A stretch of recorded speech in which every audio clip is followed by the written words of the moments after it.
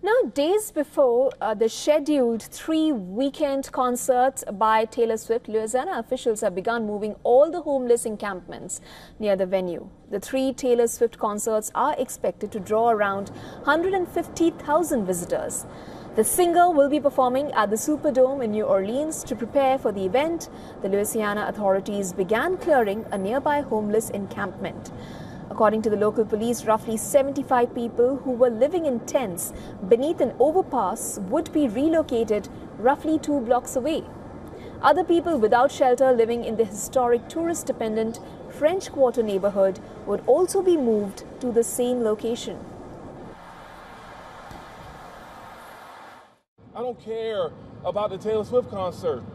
I care about every single individual that stands behind me who lives out here every single day. They can't take a day off. They can't afford to go see a concert. They can't get a meal for the next hour. But I don't think we should hide our homeless population for another concert or game.